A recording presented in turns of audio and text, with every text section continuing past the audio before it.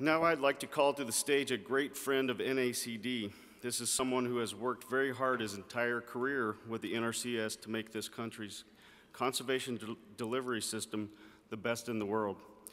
Leonard Jordan is the acting chief of the Natural Resources Conservation Service. Before being named acting chief, he served as the NRCS Associate Chief of Conservation. In this role, Leonard led the agency's conservation mission area, including all of NRCS's conservation programs. During his distinguished 37-year career with the NRCS, Leonard has also served as the regional conservationist for the Southeast region, Deputy Chief for Strategic Planning and Accountability, Division Director of Conservation Planning and Technical Assistance, and Director of the Conservation Easement Programs Division. He hasn't done a whole lot. Leonard is a Tennessee native and has served as an NRCS state conservationist from Georgia and Washington State. Little side note is, 18 years ago, I moved to Washington State from Indiana, and was much skinnier and had a little bit more hair. And I was working with an easement on my property, and I worked with State Conservationist Jordan at the time, and I know he doesn't remember that, but I sure do. He treated me great at the time. So please join me in welcoming my friend and a friend to everyone in this room, Acting Chief Leonard Jordan.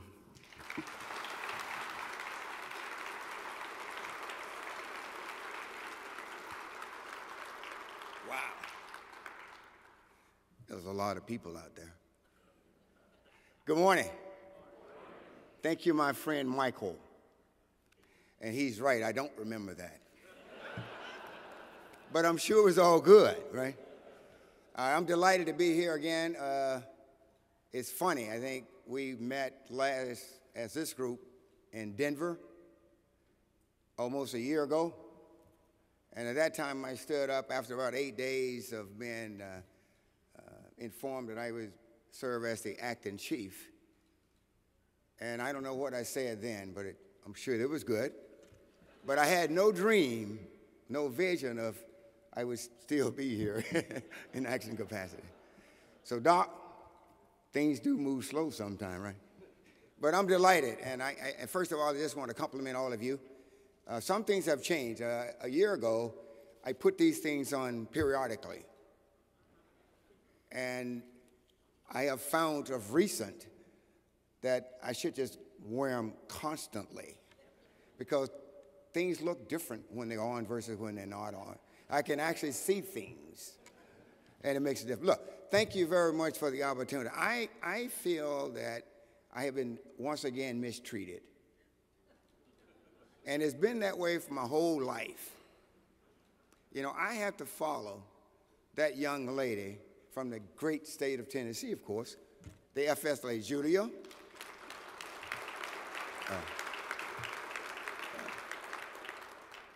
And then I have to follow Dr. Clovis. You guys got off easy. That guy has jokes that he could have still been standing here. In fact, I was hoping that he'd get carried away and forget his script. And we do those things because it's quite fascinating. Thank you, Doc. And then the policy sustainability panelists. So everything I could possibly think about saying has already been said. And then we had the President Van Dyke on the President's message yesterday. He said 5 pages of my 6 pages. So then I find myself in a position of being the last person before this session ends. I've been mistreated once again. But sincerely, I'm very delighted and excited to be with friends, to be with family. And to the President, Van Dyke, Kim, Michael, Tim, Lee, Jeremy, all of the leadership of your association, NACD, and of course, all of you. Thank you for putting up with me for 41 years. I keep getting cheated. There was a time in my life that I want to keep the numbers down.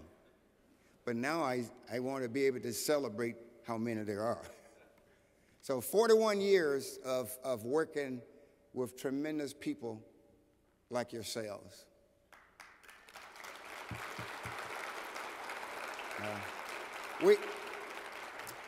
We have done tremendous things. And we've only done those things because of us working together. I mean, I know you know this better than I. I truly believe, and I hope you agree, that by us working together, we can accomplish much, much more than we could ever possibly accomplish working independent of each. And it's through those collaborative efforts, those many partnerships, and above all things, the passion, the dedication, the commitment that all of you have, we've been able to provide Class 1 service to the people around this country that make this country great, the farmers, the ranchers, and the forest landowners. And it's because of what we have done together. And you should give yourselves an applaud for that.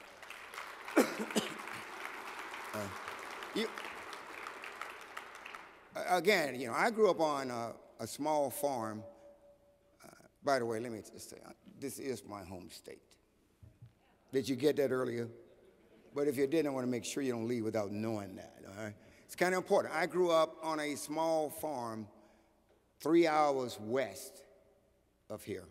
So yesterday, I think it was the Commission of Ag, Tennessee Commission of Ag was talking about growing cotton. I guess he was introducing, indicated he had cotton. I said, that guy must be close to where I'm from. And indeed, he is slightly north of where I grew up. But I grew up on a very, very small farm, and my father had wisdom. Now, at that time, I didn't call it wisdom. I just called, he wanted to make us work to death. But he had wisdom about taking care of the land.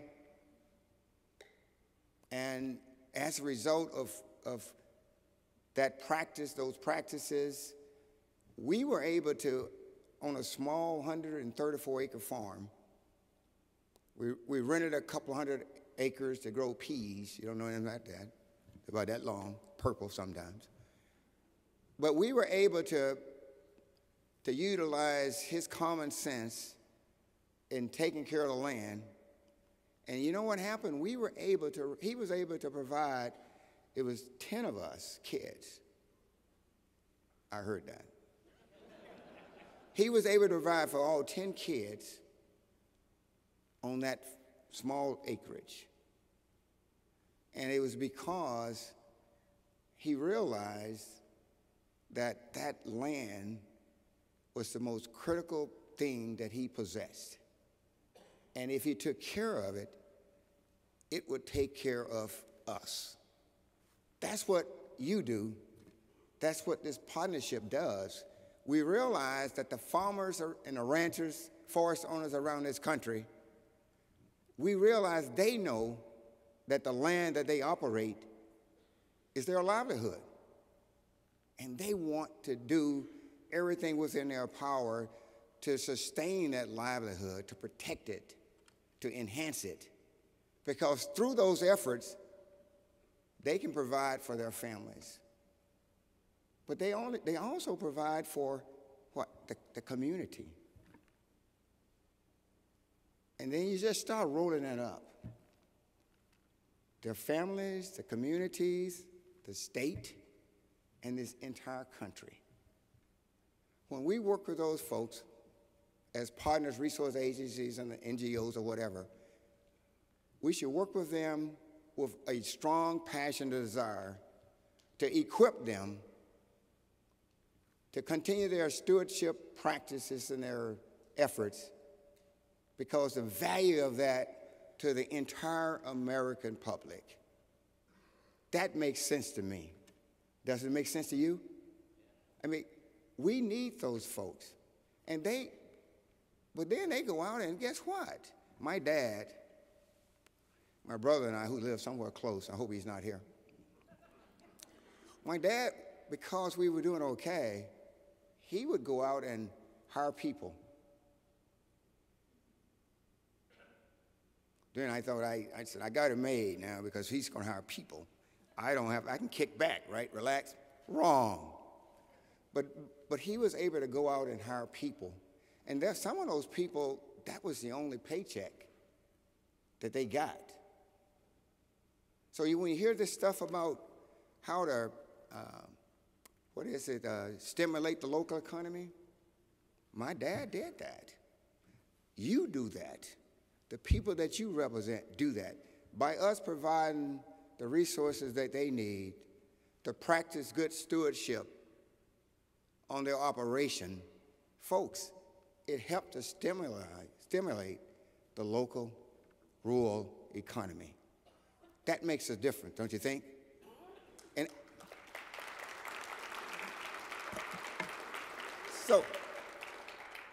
but here's the deal. Great success, much more work to be done, but things are changing. Things are changing, right? For the last 83 years of this partnership, I've been working with those great customers, but I see a change. The customers are changing. You know, there's 65% of the beginning farmers are under the age of 55. Those are young folks, especially if you look at where I am. But their needs, their desires, their demands are different than the great customers we worked with before. They require a different platform for which they get information. They receive technical assistance.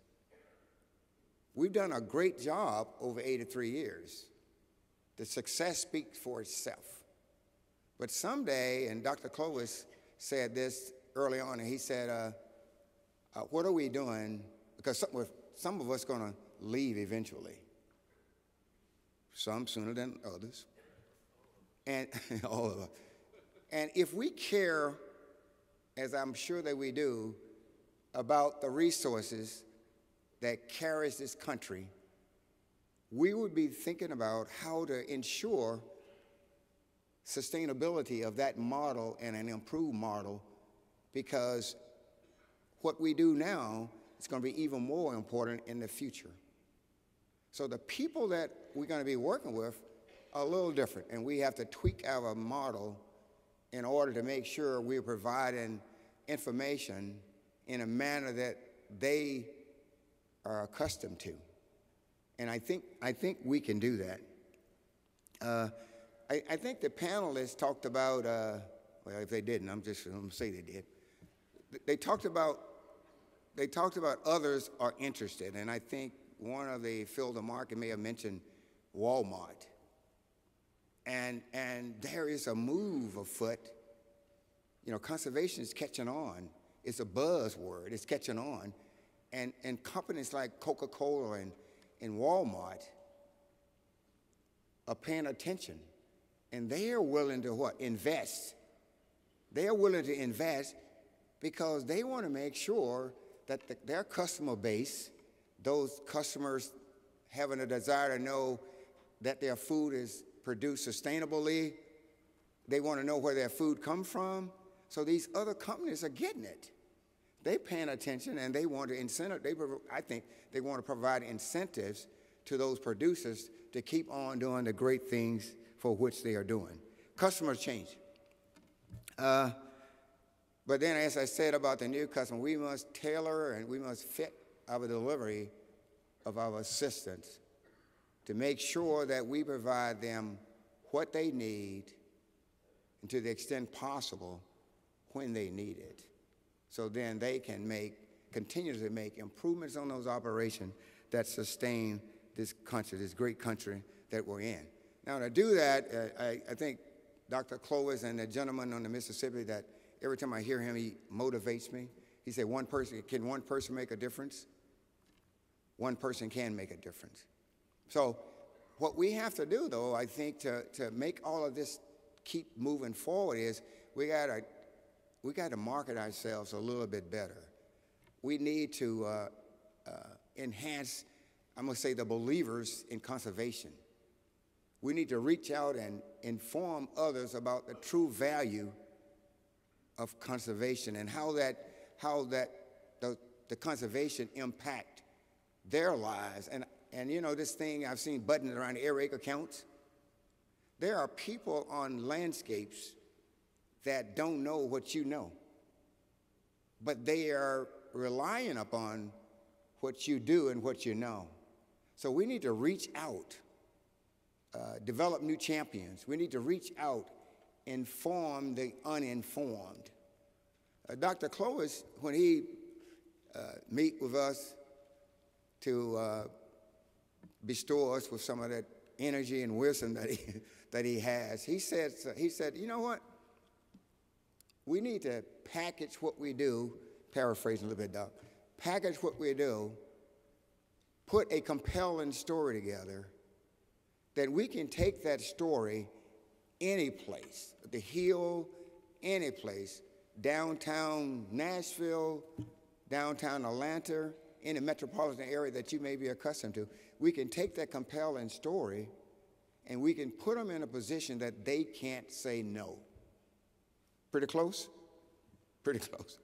So, and that's what each of you, I know you do it, and if you don't, start now, because you care, but we need to make sure other people have that same passion, that intimate relationship with what conservation is doing across this country, what it has done, what it will continue to do. You need to reach out and inform the uninformed so that we can grow more customers and we can keep this dynamic partnership conservation effort moving in a positive direction. I follow Brent Dykes around, I'm sorry, President Van Dyke around, and I think we were in Montana, or maybe in New Mexico, it doesn't really matter. And we were talking about, you know, we are solid. This partnership is extremely solid. We have had success with the model that we have operated under. And he said to me, yeah, but the people that we're looking in the future, they're going to realize something different. So we may need to tweak our model. And I also told this, and my wife, I hope she's not in the room, because if I give her ideas, she's going to figure out the next thing to tell me to do. But I use the analogy of a piece of property that I have. And I bought it in '06, I think, yes. It fitted every need that I had. But now, being 2018, and I'm desperate to sell it, but I have found out that I'm going to have to make some changes to that property, because the people that are now possibly interested, they want something different than what I wanted when I bought it in '06.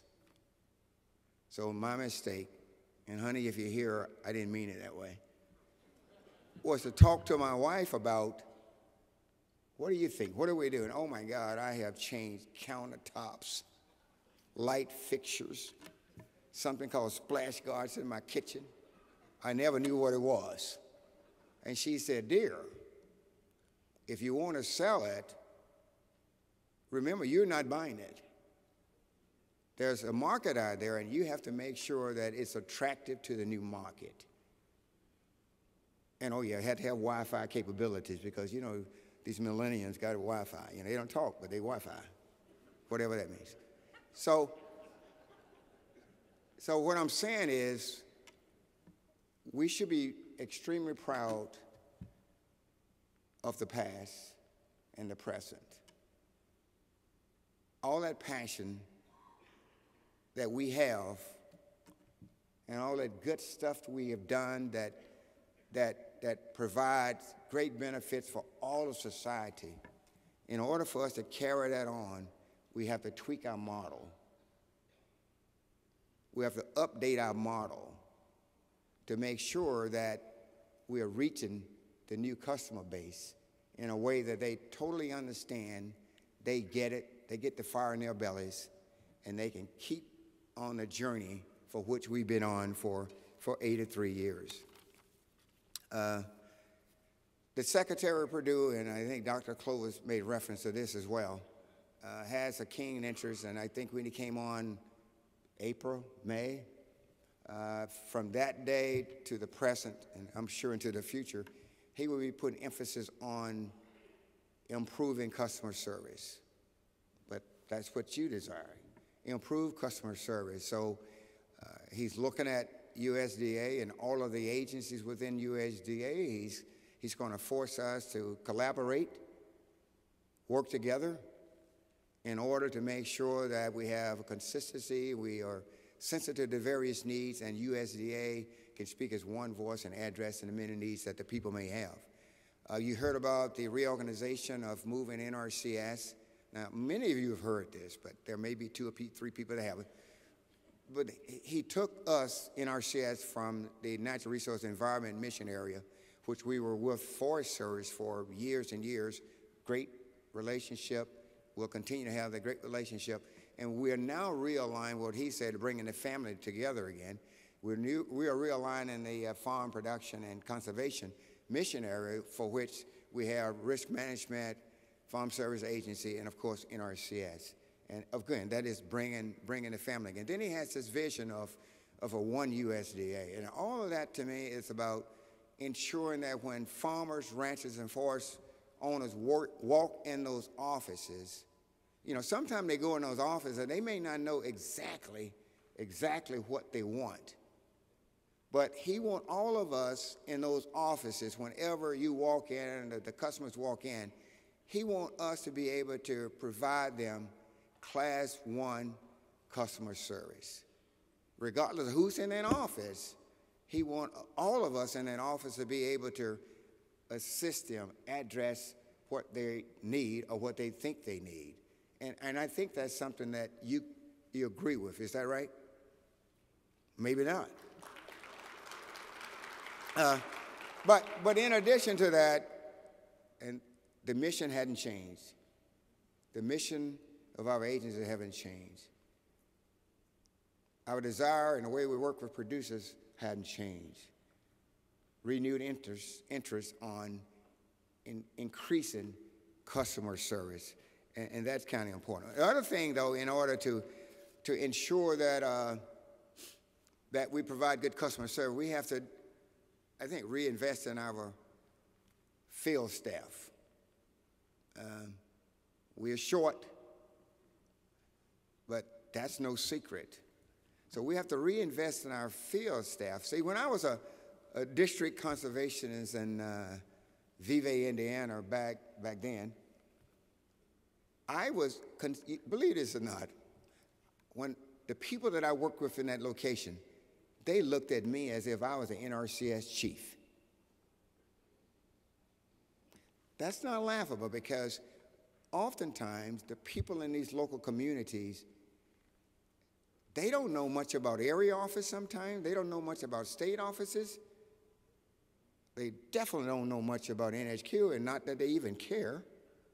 But what they care about is their experience in their local offices. So we need to reinvest, and I know you know this, reinvest in our field employees, equipping them with what they need to address the customer needs whenever he or she walk into those offices. Make sense? Now, now, with all of those things and all of the challenges we've faced, and we'll continue to face, but I know that you are committed to become missionaries. You're committed to telling the story far and wide. We got to get our arms around how to communicate the benefits of conservation in a way that all people, wherever you are, get it. So in spite of the challenges, we have had some tremendous successes. Now, I'm going to have to read this to you because these numbers are stunning. So let me share a few things with you. 4 different areas. Conservation technical assistance. We all know what that is, right? That's the ability to go out and work with people. Conservation technical assistance program, for the last 3 years, we've had about $2.6 billion invested in planning and implementation. A lot of folks, especially some that are visiting from Texas, came in the office and they said, you know what, if you didn't have any financial assistance dollars, all I would really want and had greater value in was a technical assistant. They took great pride and had great priority on having the opportunity to engage with people that has the technical expertise, the science, the technology available that you could provide a system. We have invested over $2.6 billion in conservation technical assistance in the last 3 years. And that generated an average about $1 billion of annual economic activities, supporting about 1,200 jobs each year. It's making a difference. Through EQIP, everybody know about EQIP, right? Flagship program. Over the same 3 years, 14 through 17, we have invested about $3.5 billion in new conservation practices and systems, generated an average of about $1.7 billion in annual economic activity, supporting about 23,000 jobs per year. It's making a difference. The easement program, agriculture conservation easement programs, $663 million invested over the same 3 years, generating an average of $159 million into the economic activities, 1,900 plus jobs each year. The programs for which we collectively are working to provide to producers around this country are having a profound effect on the land, the resources, but on the people, the local economy. It's making a difference. We're doing that with challenges. So when you do what you're going to do, work that magic, you're going to go back to your communities and the areas of which you're from, and you're going to start talking about the value of conservation, what it means to you personally, but what it means to your communities, your state, and your country. We're going to get more champions, new champions, and we're going to be able to take the results I just shared with you, triple it. Think about when that happens, the impact we will have on this country. Are you ready to line up and go beating on doors?